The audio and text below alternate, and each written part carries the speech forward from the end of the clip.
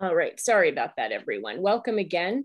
We'll have your microphones muted this evening during the program. So if you could please mute your microphone if it's not already muted, that would be helpful. Tom will take questions after his talk, and you may ask questions by typing them in the chat box during the presentation if they occur to you then, or you may wait until after his formal presentation and then either hit the raise hand button or just wave your hand like this, and we will unmute you and you can speak directly with Tom. It's great to have you here, Tom. Tom's a friend of mine, and he's here to tell us tonight about the fascinating life and career of Esther Zimmer Lederberg. Tom is a graduate of Harvard, and he earned his PhD in microbiology and immunology at the University of Illinois in Chicago. After working in research and development in the biotech industry, he pursued a career in teaching chemistry at our own Housatonic Valley Regional High School just down the road. After his retirement, he spent several years researching this fascinating story, and it has some personal connections, which I think he will share with you. He shares not just a lifelong interest in science with Esther, but also a love of early music, which is very interesting. So Tom, why don't you go ahead and share your screen and take it away.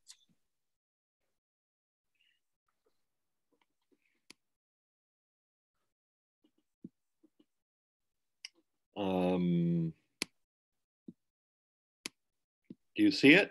No. Not yet, nope. Share screen, there we go.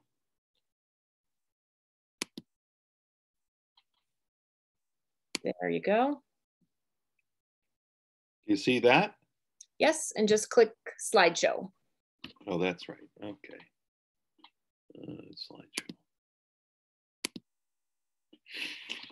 So. Sorry, if you click play from start, sorry, Tom, then it'll fill the whole screen. Slideshow, play from start, over on the left. There you go. Okay.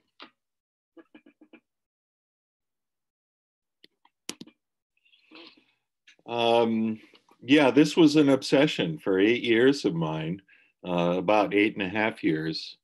A famous biographer once said that only obsession can explain what keeps the literary biographer going. And that was true for me. I'm not really sure why I was so obsessed, but I can tell you at the beginning, I heard this story of how Esther invented this, this technique called replica plating. And when I heard this story, I'm gonna,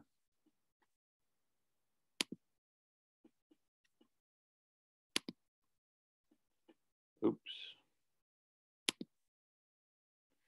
All right, never mind. I'm not gonna do that.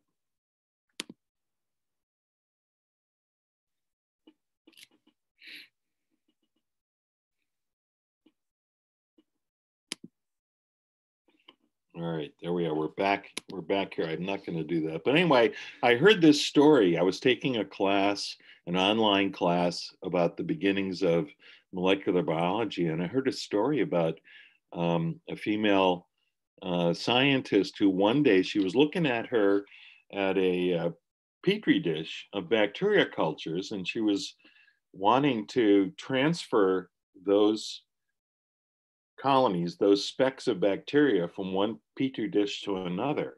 And this was an ongoing problem where if you did it one by one, it was really tedious. And she had been thinking of a way to do it all in one step. So she reaches into her purse and pulls out her compact makeup case, you know, the little compact that women used to have in their purses and maybe still do. And she took her makeup sponge and stamped it right on the top of the petri dish, and then took it over and put it onto a fresh one, sort of like an ink stamp. And when I heard that story, I just was so amazed that somebody would do that. And I thought she must have been this creative genius that I stopped taking the class, and I just set out to learn as much as I could about this fascinating woman. She She grew up during the Depression in the Bronx. Her parents were first generation Jewish immigrants who had just moved up from the Lower East Side to the Bronx, along with a lot of other people at that time. And she attended public schools, and then she went to Hunter College. And when she was only 23, she met Joshua Lederberg, this 21-year-old phenom, but they were both phenoms, probably the youngest microbiologists at this big international meeting at Cold Spring Harbor in the summer of 1946, and they fell in love, and they got married a few months later, and they began this 12-year collaboration. For 12 years, they worked together closely at the University of Wisconsin. Joshua was, at that time, one of the youngest ever assistant professors at age 22, and Esther was a graduate student. And what they discovered were some of these peculiar features of bacterial sex, which sounds odd for those of you who know bacteria, because bacteria don't have sexual reproduction. It's asexual. The cells just divide in half and they make clones of each other. But what the Lederbergs discovered was that there was this other process where bacteria could spread their genes to other bacteria. And one of the ways that they did this was by this F factor, which actually was this gene that when one cell gave it to another one, it turned the other one into a fertile bacteria that then could share its genes. And then another discovery that Esther made was of the lambda virus, which became the premier model for early molecular biology, and some of the first techniques for the biotechnology revolution were developed using this virus.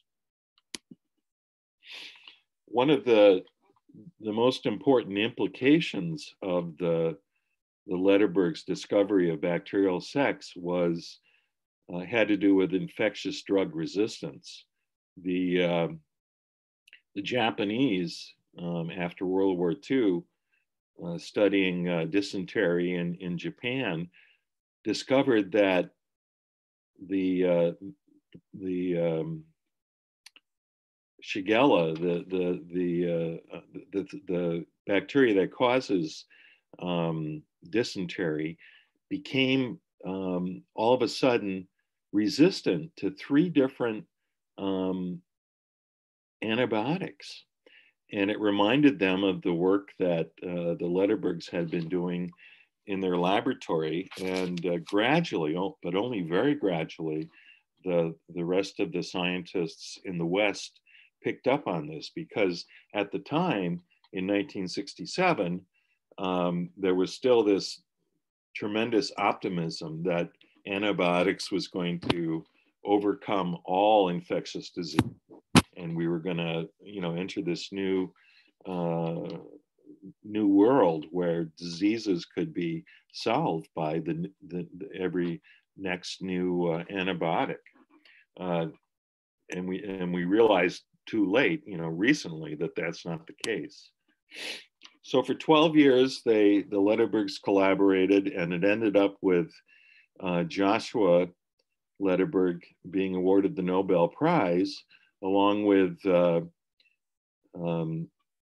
Edward Tatum and George Beadle, the other 2 recipients that year. And both of those men had been mentors to Esther Lederberg.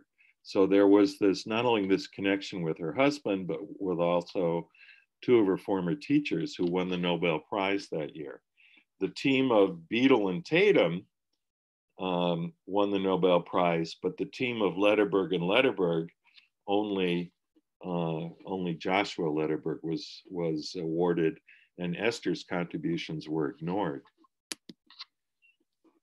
So for the award ceremonies, Esther was demoted from co-collaborator to Nobel wife. And this photograph shows you just how young they were. Joshua Lederberg at age 33 was the second youngest recipient of the Nobel Prize in physiology or medicine ever. And Esther too was at that point pretty young. And there they are, Esther at the far right with three other women trying to, she's trying to live up to the role of Nobel wife. But even though the following year they moved to, the Lederbergs moved to Stanford University, where Joshua became the chairman of the new genetics department. And he bought Esther more hats and gloves and insisted that she attend faculty teas and serve on committees with other faculty wives, but she did not fit in. And then a few years later, after they moved to Stanford, the Lederbergs separated, divorced in 1967, and Joshua married a much younger divorcee who bore him a daughter, Anne, in 1974. And the divorce was a traumatic divorce for Esther. She was effectively exiled. I'm sorry, it says exited, but it should say exiled from the elite research community. And for the last decade of her career, she didn't get Stanford would not give her a tenure track position, faculty position. She didn't have her own laboratory space. She wasn't able to get grants. She was really, her career was really truncated. And then some of her colleagues had put together this special position where she was the curator of the Plasmid Reference Center at Stanford University, which a role which she had until her retirement in 1985. Around this time, in the 1960s, Esther and some other like-minded amateurs formed the Mid-Peninsula Recorder Orchestra. At this time, in the 60s, there was a renaissance in interest in early music, especially historically performed music. And so she and her fellow amateurs who were playing recorders were using recorders that had been modeled after Renaissance recorders. And there were scientists, engineers, artists, flower children, a lot of interest in this early music movement. And Esther performed, she had been exiled from the research community in science, and her research career was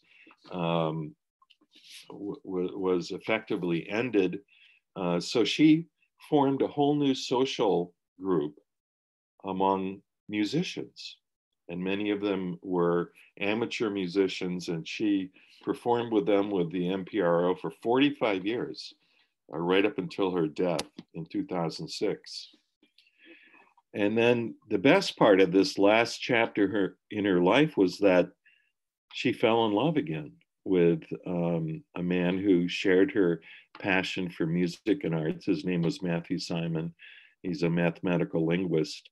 And they married in 1993 when Esther was 69, I guess.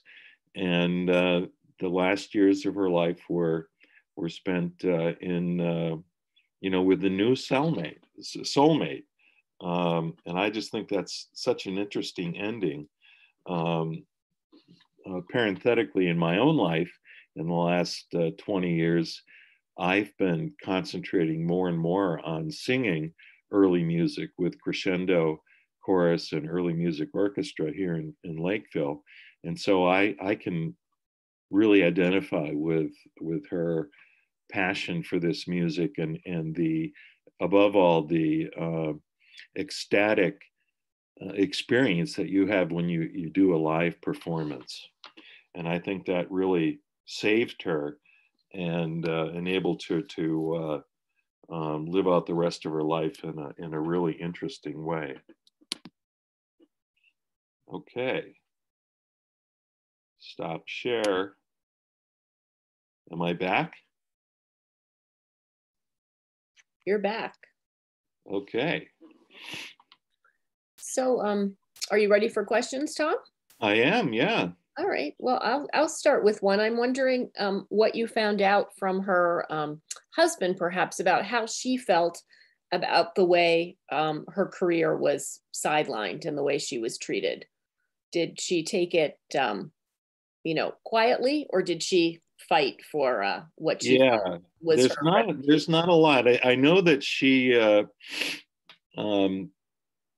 well, she didn't win the Nobel Prize, but her husband Joshua, like most Nobel laureates, became very famous. And well, and a few years later, he started writing a column for the Washington Post, where he expounded on all kinds of things, from contraception to looking for life on Mars, exobiology. And Esther was quoted as disapproving of that and disapproving of these Nobel laureates who expounded on all kinds of things. She was sort of a hard-headed, no-nonsense woman who, was very, her commitment to science was, a commitment that demanded facts and evidence. And she wasn't at all impressed with the hoopla associated with the Nobel Prize. She said it's decided by a committee, and I don't think she said it, but it's implied that it's this committee of men. And so I don't know. There's a few letters, which describes her her sadness and grief about over the divorce and being exiled from the laboratory and the research, this elite research circle. But there's not a lot about how she felt. And I had to say, I interviewed a number of people who were still alive who knew both of them. And some of them told me stories about Esther, but invariably when I talked to them, they wanted to tell me stories about Joshua, because he was this brilliant, brilliant man, and a man that most people thought was the smartest man they had ever met. So it's a classic example of his brilliance overshadowing her contributions and her achievements. Does anyone have any questions? I just like to make a comment. After spending most of my working life in colleges and universities, I'd have to say that, sexism and discrimination is really intractable in academic institutions, more so than in some others. Not to say that there haven't been improvements, but when higher ed is such an established industry. I mean, it's not innovative in the way tech is, and there's less emphasis in many ways on less ability to evaluate people fairly, it seems to me. The ways people are evaluated are kind of old-timey and somewhat, to some extent, suspect and based on people's opinions and the opinions of people who've known you for a long time and who've been stuck in the same institution you are, because most institutions don't have a lot of moving in and out of new individuals. So I was just wondering if you'd given any thought to, had she been in a commercial lab or in some other kind of an environment, did you have any conjecture what might it have been different than being in such a staid academic environment where people can be pretty arrogant and stuck on themselves, you know. Yeah, well, I think the odds were stacked against her. When they married, they were both very young, but even though she was only 23 at the time, Esther had already been working for 5 or 6 years in the field of microbial genetics. And what she brought to the marriage was a wealth of expertise. She didn't just run his lab for Joshua, but she was able to do these experiments, and she made a number of discoveries on her own that had she been, well, I don't know, had she been in somebody's lab where they were a mentor and they would have given her credit for what she had did, yeah, things might have been different. She might have established an independent career, independent from Joshua. But at the time, she was in love and things were going really well. They were pioneers in the field, and she didn't invest herself in her own independent career. It just wasn't. She wasn't being strategic about it, I guess. Well, then she probably didn't have a path. I mean, most of those people who are successful have a path, and they have mentors, and they have people encouraging them. And if you don't have that, it's really very different, you know. It is. So just one last thought. I was just through the whole thing, I was thinking, what a shame Joshua wasn't a bigger person, that he couldn't have shared. She could, you know, he might have gotten a Nobel Prize. Yeah. But I guess he did give her credit at the beginning, but then very quickly he stopped giving her credit. And then when they got divorced, he refused to talk about Esther. And I talked to a women's studies specialist who tried year after year to get Joshua to interview for a work that she was doing on creative couples. And if any creative couples should, you know, in science should have been in that work, it should have been the Lederbergs, but it was Joshua Lederberg who wouldn't cooperate. And that's what happens, especially these competitive men. It just becomes this big ego trip, and it can be very ugly. You know, I saw it when I was a postdoc at Sloan Kettering, and I quickly realized that I didn't want to be part of that atmosphere. So I left academia and went to work for a biotech company. Interesting. Jeff has a question. Jeff, would you like to unmute yourself and ask the question? Yeah, let's see if I unmuted this right. Yep. I assume you've looked, and did she publish much, or did she find similar obstacles to getting published that she did to being accepted in the academic community as a figure, a major figure? No, there's a series of remarkable publications, you know, that recorded their discoveries in the early 50s, and Esther's name is on every one of those, sometimes as the first author, usually, you know, really one of several authors. Yeah. And some of the colleagues who knew about what was going on went on record as saying that Joshua was really lucky to have her as a collaborator, because without her, he wouldn't have made the advances that he did make. Thank you. Arita, you have a question. Tom, did she get an advanced degree, or did she go straight from Hunter into the lab? No, she went from Hunter. She didn't have a mentor or a scholarship to go into, but she worked for a couple of years after that in research labs, sort of building up her credentials. And then she went to Stanford as a master's student in 1944, and both of her mentors were Beadle and Tatum, Right. who were the other two men on this Nobel Prize.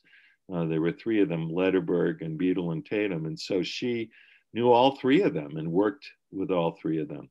And then after she married Joshua, she was a graduate student, a PhD student at the University of Wisconsin, where they were for 12 years. And she earned her PhD in 1950. I have one question that was sort of a lead in. Why do you think, or maybe I'm missing something, and I don't believe in all this women's lib because of Madame Curie was a very successful scientist. And there are many women who have excelled either because of husbands, in spite of husbands, because of being alone, whatever. But did she ever, after her divorce, it seems to me you're saying that her work was not recognized, even though she made significant contributions and significant revelations in science? Or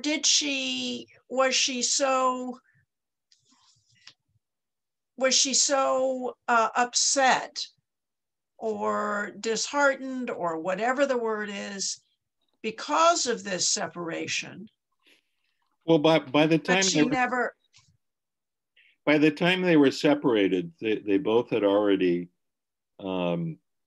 made these. It had been 15 years, almost 20 years at that point, and they had already made their important discoveries, and the field was changing quickly.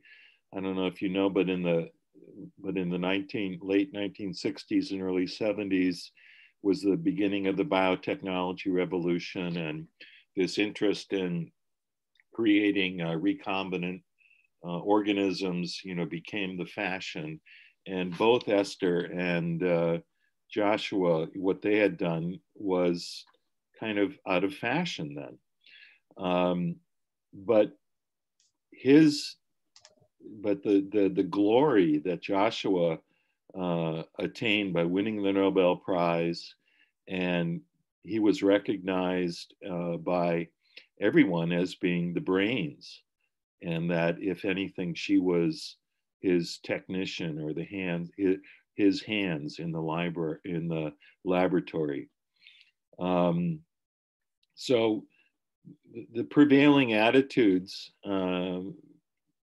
beginning, during, and after, were that she was just his wife and like a technician in the laboratory. But did she make any advancements? Did she make any contributions which were not recognized but are recognized today? Even though maybe their work is, as you say, in the late 60s, early 70s, out of fashion. No, she's regarded as the mother of bacterial genetics, which sounds kind of obscure, but at the time, scientists didn't know that bacteria had genes, and it was the Lederbergs who discovered that they did. And then all of a sudden, there was this new laboratory rat, the popular lab rat, then all of a sudden became the bacteria. And you just have to imagine, what was that like? You could do an experiment, you could set it up one day, and the next day come in and get all the results.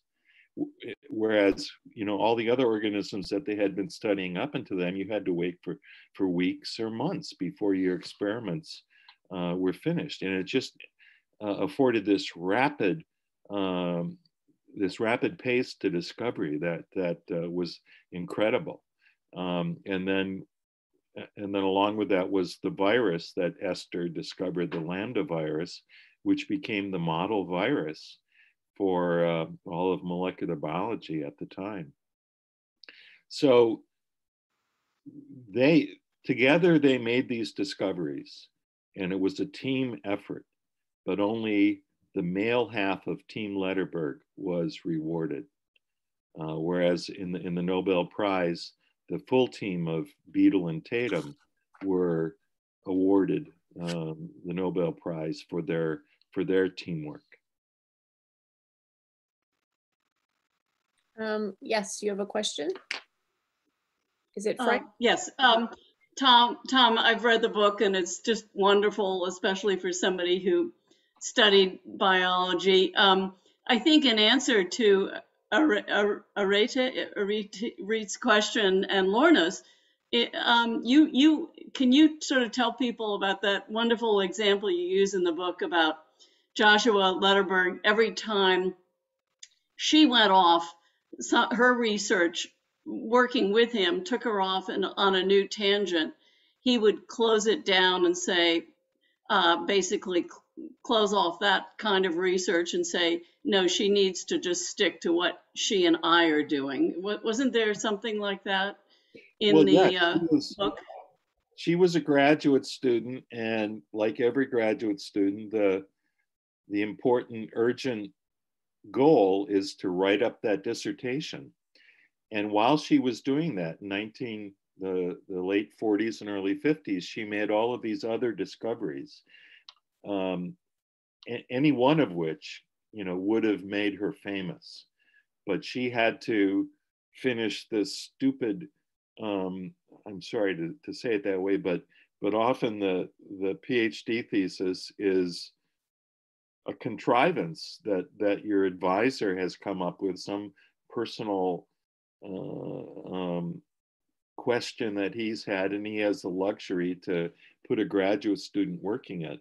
And I think if she had been an independent researcher and followed up on the discovery of the F factor or the Lambda virus, she would have been, she would have established her own independent career. But she was his wife, and she wasn't gonna go against his his direction or his wishes.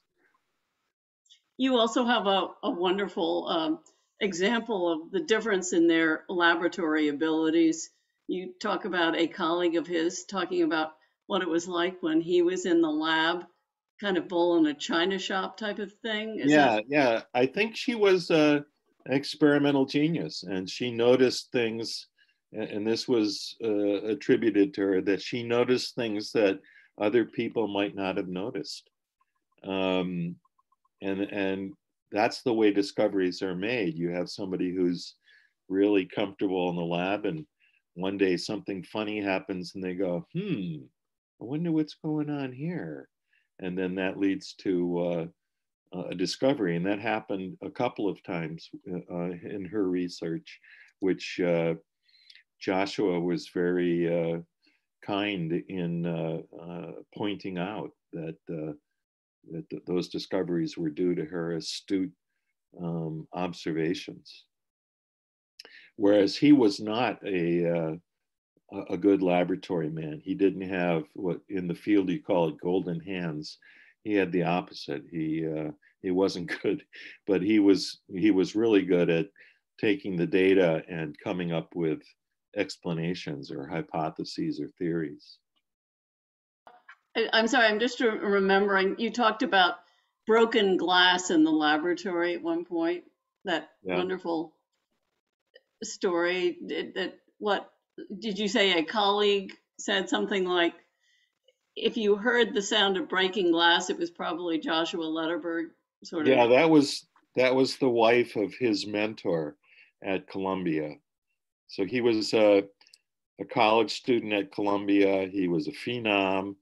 He was allowed to work in the laboratory of Francis Ryan, and Francis Ryan's wife was, like the secretary or something in the lab. And that was her quote, that she saw him as a young, overly enthusiastic student who broke a lot of glassware.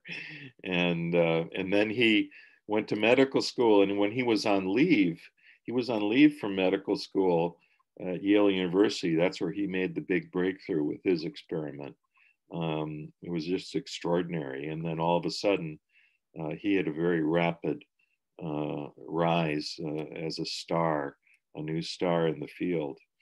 And he scored a assistant professorship at University of Wisconsin at age 22, which was incredible, probably the youngest ever at that point.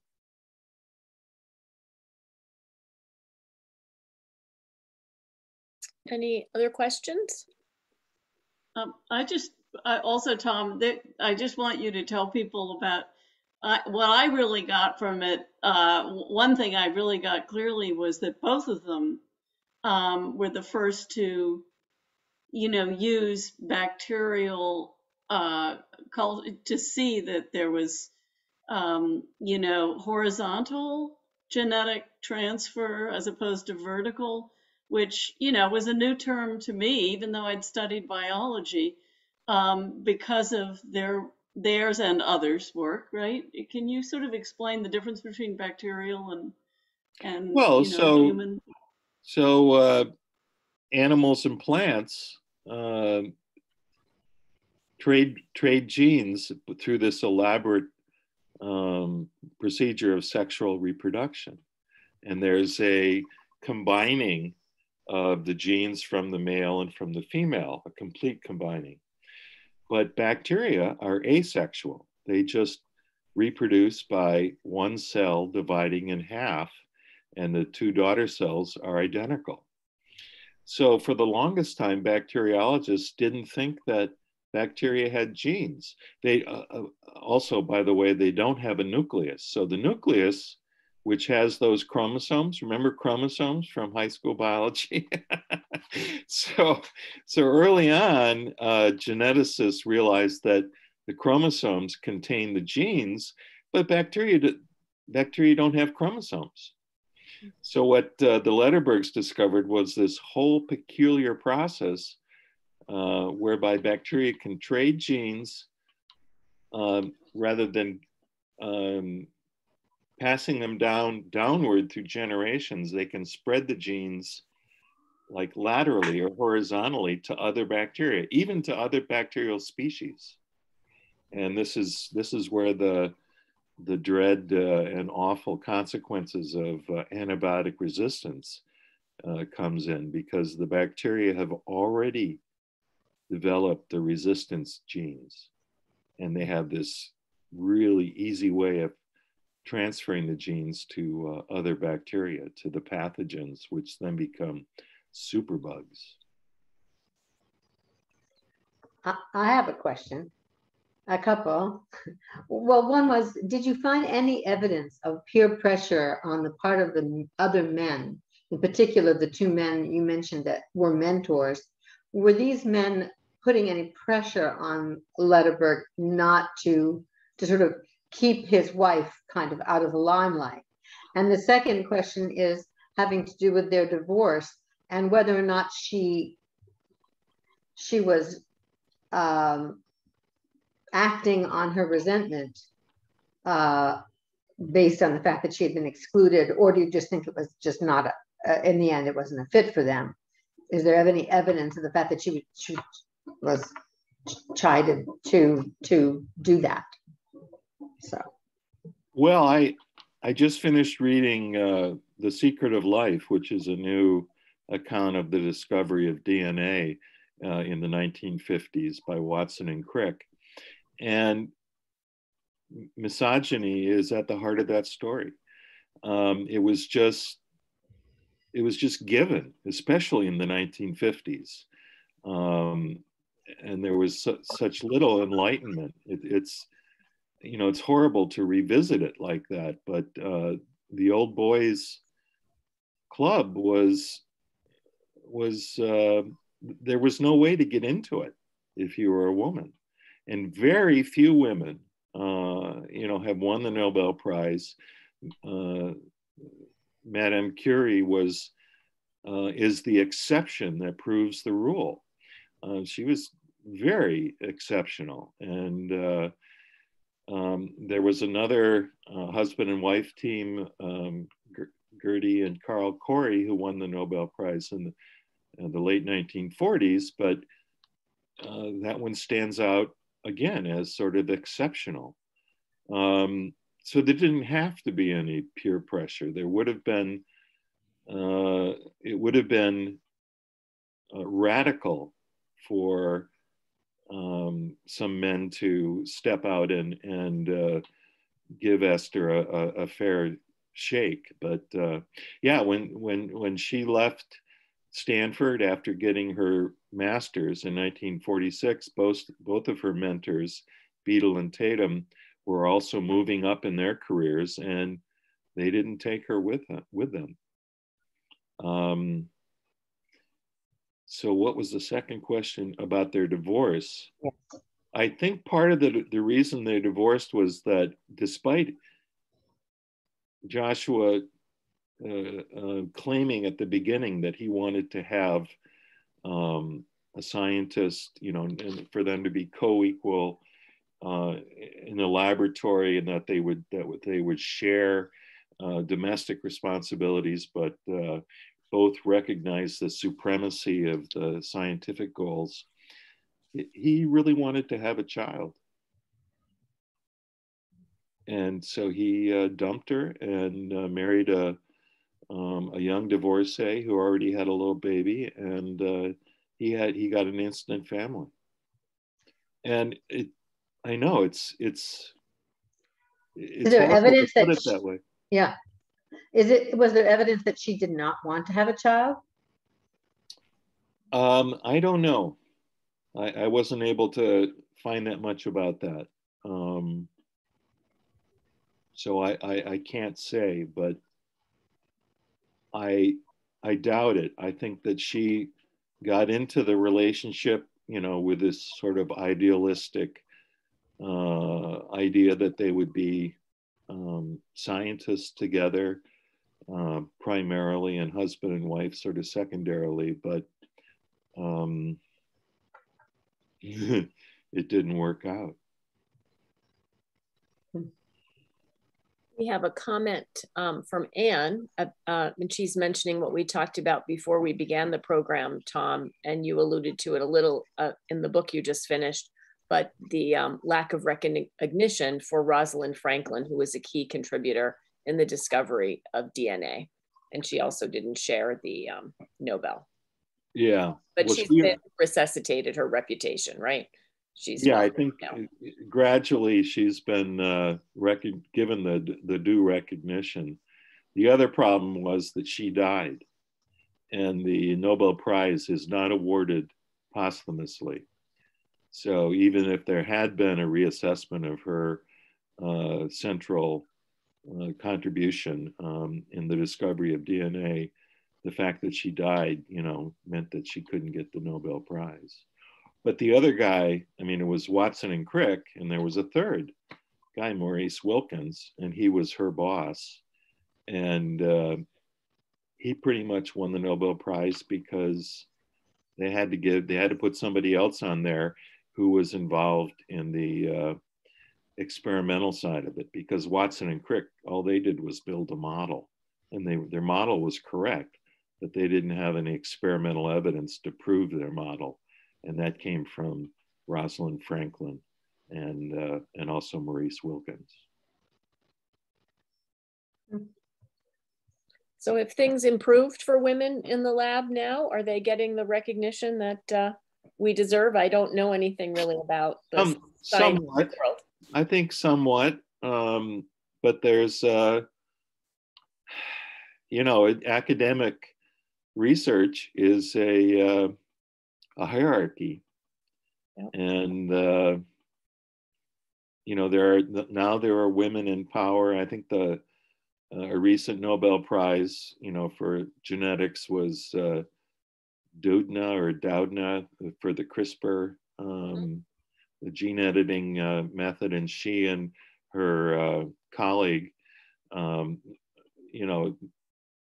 that's unusual that those two women won the Nobel Prize in chemistry just in 2020. So things are gradually changing, but just like in racial politics, there's a realization that there's still a lot of bias, a tremendous amount of bias. Yeah, my daughter reports that. From what she tells me, things are a lot better than what you're describing, Tom. But then again, it's been 50 years. Well, yeah, and now in medicine, in medical schools, it's more than 50% of medical school. Yeah. Problem is are women. She views herself primarily as an epidemiologist rather than a practicing physician, which means that she's on an academic track. And God, the whole publish or perish thing, and what you can be an editor on, what publications you can become an editor of, and when you move and why you move, and what people said about you 10 years ago, apparently is still very much there. But I would say, contrasted with what this woman experienced, it's a lot better now. Yeah, it is. But I remember the first time I went out to Palo Alto, to Stanford, to do my first interview. I was reading Frances Conley, I think is her name, her book, which is entitled Walking Out on the Boys. She was the first full professor of neurosurgery at Stanford University, and the sexual harassment was so awful that she walked out. She quit and caused this huge crisis, which eventually changed the whole department. But that was in the 1990s. Wow. And, yeah, and that whole thing was in the 1990s. And when I was reading that book on the plane to Palo Alto, I just kept shaking my head, like, here it is, almost the current climate. It hasn't improved enough. So I would say that it hasn't improved enough, and it has a lot farther to go. Baby. Anne posted another comment that the mRNA vaccine was discovered by a woman. She can't remember her name right now, but that she's expected to win the Nobel for her work. So wow. That's exciting. That would be cool, huh? Because all of us here today are the beneficiaries of that. Absolutely. An amazing vaccine. Yeah. I believe the Nobel Committee itself has had a lot of scandals uncovered in the last few years as well, with a lot of sexism within the committee itself. And so it's, it's everywhere, I guess. Oh, yeah. Fortunately. Right. Any other questions for Tom this evening?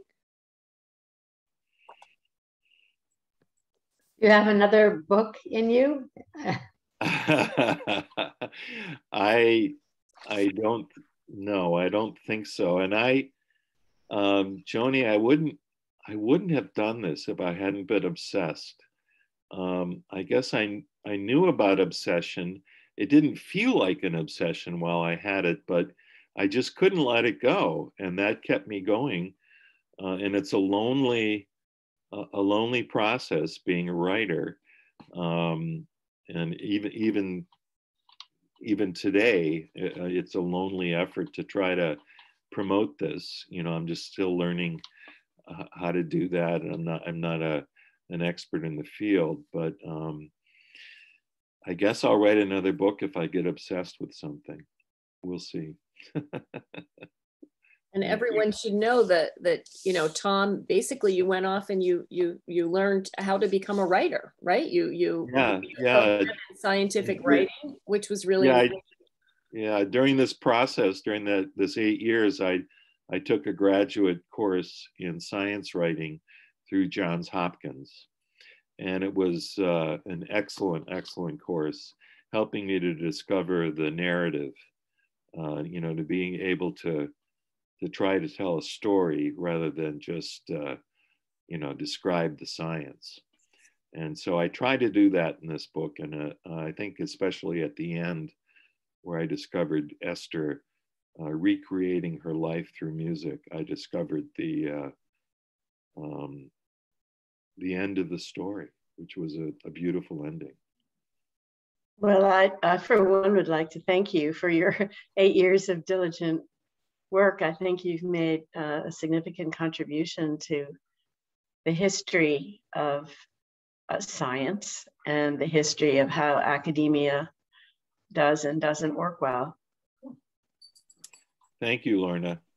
That's right. And I will just point out that this book was published by Oxford University Press. So clearly, they recognize, the editors recognize the quality of the story and the work and the writing. So, and that gives me a nice tangent here to thank you, Tom, for writing this book and for being here tonight. It was your sort of official local area book launch, right? So we were thrilled to have you at the Hotchkiss Library.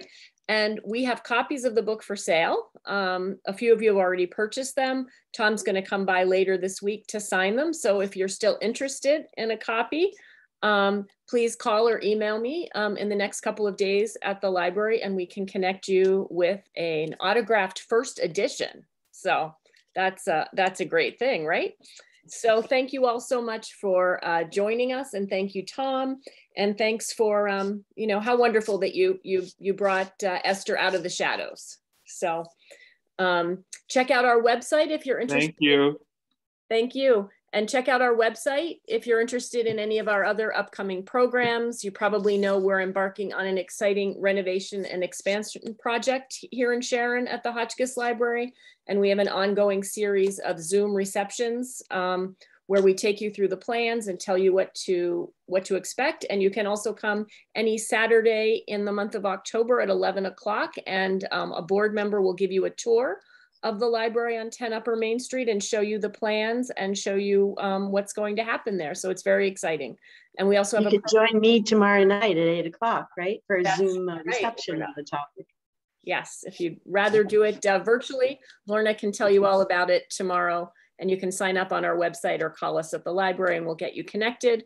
And on Saturday, October 9th, we are co-sponsoring an event with the library in Cornwall. It will actually take place there, but will also be shown over Zoom, and we'll be hosting Mark Scarborough, who is a very well-known literary scholar who teaches all over this region.